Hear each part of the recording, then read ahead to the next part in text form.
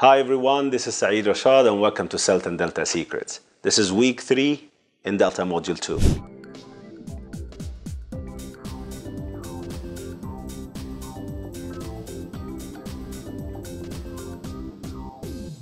In this week, you're going to continue with the input sessions and the peer observation tasks. And mostly important, you're going to do your second internal assessed LSA. So remember, you do 2 systems and 2 skills. And the 2 skills, one should be receptive and the other one should be productive. In Delta Module 2, you have a portfolio of coursework. In this portfolio, you have LSAs and PDA. What does PDA stand for? Professional Development Assignment. And this should start in week 2. The PDA, or the Professional Development Assignment, is divided into 2 parts. The first part, or part A, is reflection and action. Part B, or the second part, is called experimental practice, EP.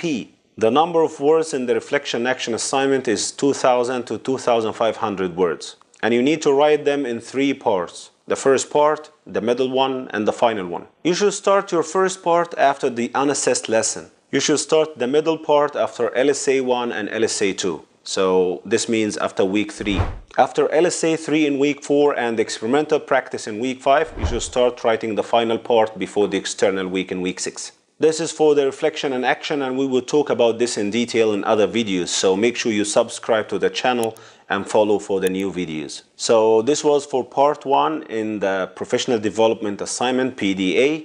And the second part is about experimental practice. You do it in week 5. No one is going to observe you. No one is going to observe you unless you invite some peers to come and visit you. In the experimental practice, you write 1,500 words to 2,000 words. And this experimental practice assignment is divided into 2 main parts. The first part is about the lesson, a commentary about the lesson, and the second part is evaluation of the lesson. We will also talk about it in another video, so make sure you subscribe to the channel.